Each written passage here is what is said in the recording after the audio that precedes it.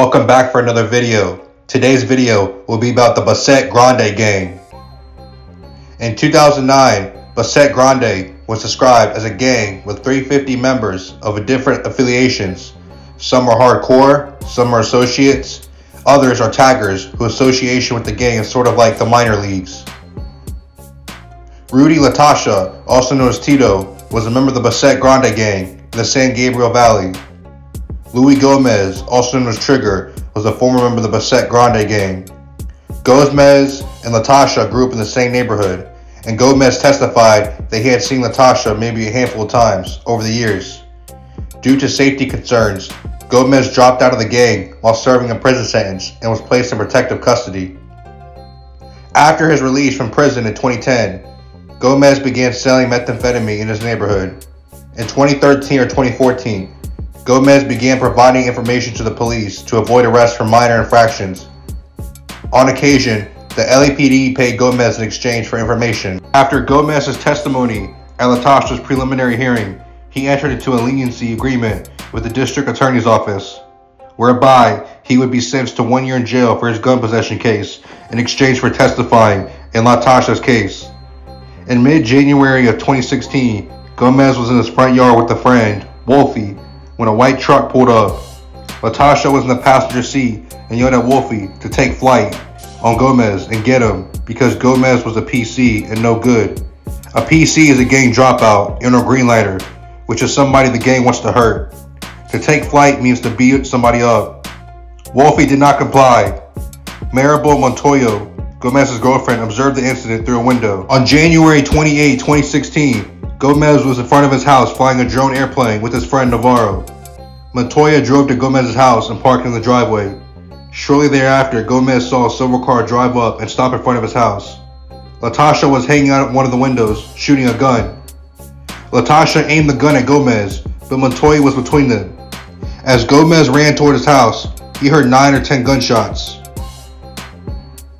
Gomez was shot in the thigh and ankle. Montoya was shot once in the leg, and Navarro, who had been between Latasha and Gomez at one point during the shooting, suffered a grazed wound to the leg. Montoya identified Latasha in a 6-pack photo display and stated she was 100% sure that Latasha was the shooter. Montoya testified that she saw Latasha in the car pointing a gun at her and recognized his chin tattoo. Although it was dark outside, the car was lit by a nearby light pole. On February 8, 2016, Gomez was driving in Bassett Grande territory when he saw Latasha standing in the front corner. Latasha pointed a gun at Gomez and shot several times. There were 8 bullet holes in Gomez's car, including some in the area of the driver's side door. Deputies responded to the scene and discovered 1 bullet casing in the street. The police determined that this casing and the casings recovered from the January 28 shooting had all been fired from the same gun.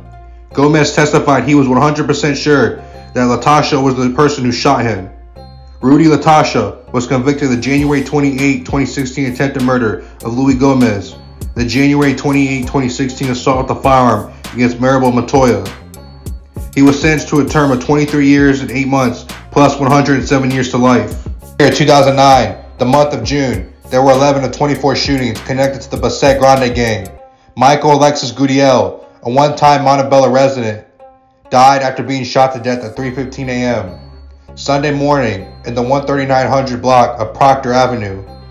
Cops responding to a call of shots fired arrived on scene to find Gudiel dead in the street. In 2011, gang injunctions were filed for the Bassett Grande and Puente 13. The injunctions prohibits members from congregating in the prescribed zone. One June evening 2009, victim Adrian Luna and a companion were walking to a neighborhood shopping center. Luna and his companion belonged to the Bassett Grande gang, and the shopping center sat in territory claimed by their gang. A car pulled up alongside Luna at the stop sign.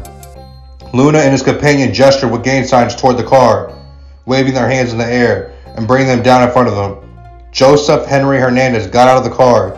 Joseph belonged to an enemy gang, La Puente, whose territory bordered Bassett Grande's territory. Joseph yelled, "La Puente," and fired his gun 4 or 5 times, seriously wounding Luna. Joseph returned to the car, which sped away. A private security guard who saw the shooting followed the speeding car, which crashed when it failed to make a turn. The security guard captured Joseph and held him until police arrived and took him into custody.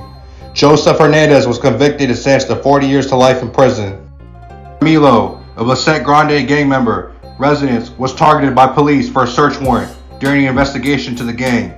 Police found 2 revolvers that same day. Richard was placed in an interview room with fellow Bassett Grande gang member Carlos Quesada.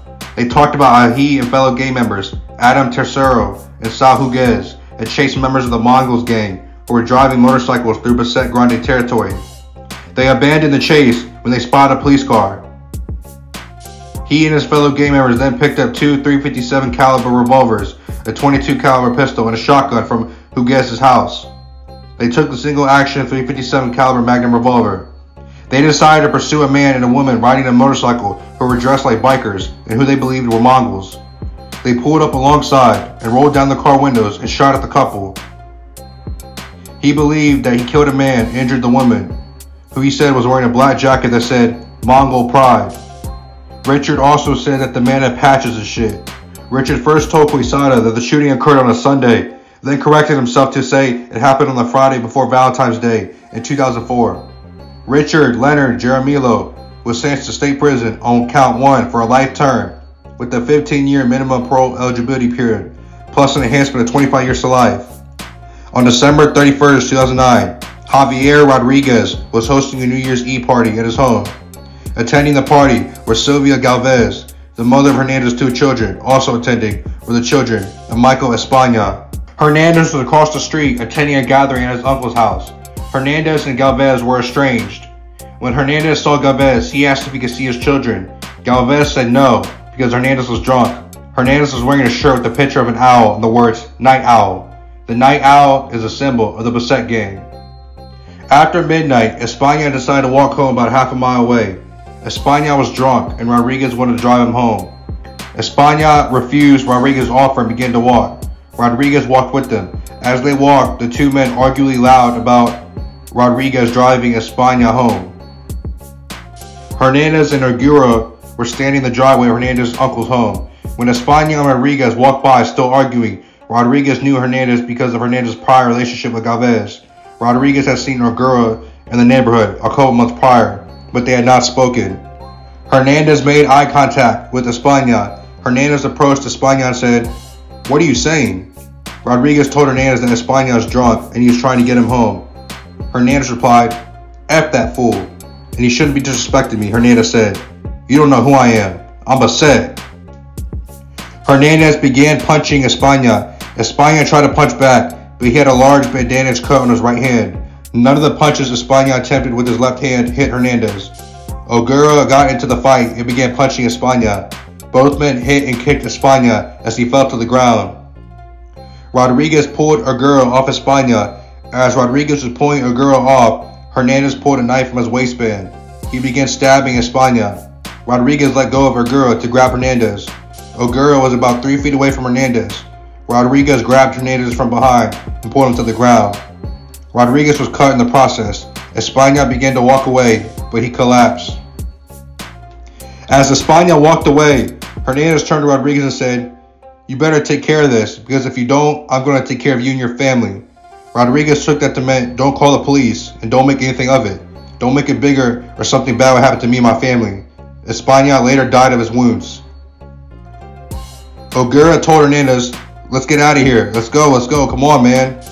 Hernandez drove away with Ogura in the passenger seat. Hernandez attacked España because he thought España was giving him a dirty look and was mad dogging.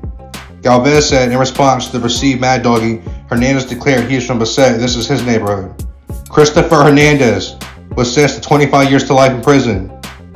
Carl Katsumi Ogura, guilty of first-degree murder, was sentenced to 25 years to life for the murder and a consecutive 10-year term for the gang allegation.